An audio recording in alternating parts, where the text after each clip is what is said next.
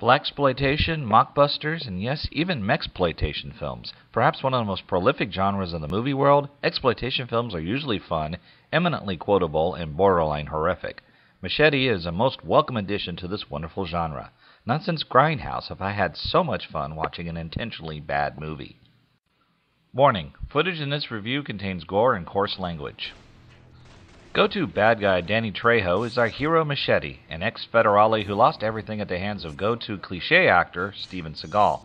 Now he works on the cheap, even cleaning out septic tanks for $120.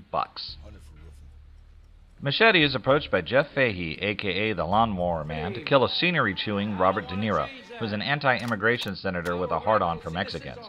Like all movies of this type, the man screws over our poor, downtrodden ethnic hero, who is then left for dead. Thanks to the mystic abilities of Michelle Rodriguez and his own badassness, Machete recovers and begins his meteoric rise through the ranks of those who wronged him.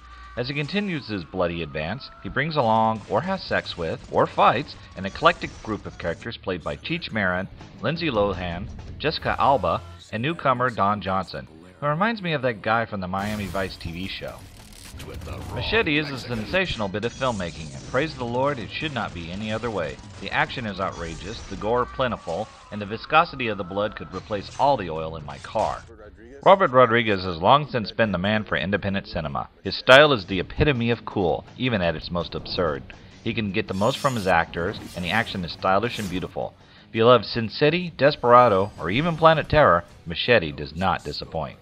The acting is not too over the top, for the most part. It's a bit hard to take Jessica Alba as a tough-as-nails chick, but other than that minor quibble, I'll do a great job at keeping you entertained. The standout is Cheech Marin, whose part is small, but he has all the best one-liners. I absolve you of all your sins, now get the fuck out. The only thing not perfect about Machete is that it's too perfect. The movie is a little too smooth and polished for an exploitation film. The action scenes are too well choreographed, the gore too stylized, and most of the nudity sex scenes like any kind of, well, exploitation. It's funny for a reviewer to say this, but I was expecting a little less. Minor detractors aside, Machete is still one of the best movies I've seen all year. I was never bored or disappointed, and neither will you be. So take this movie and this review with a grain of salt and a shot of tequila. For Headless Critic Films and DBJ Digital, I'm Matt Anderson.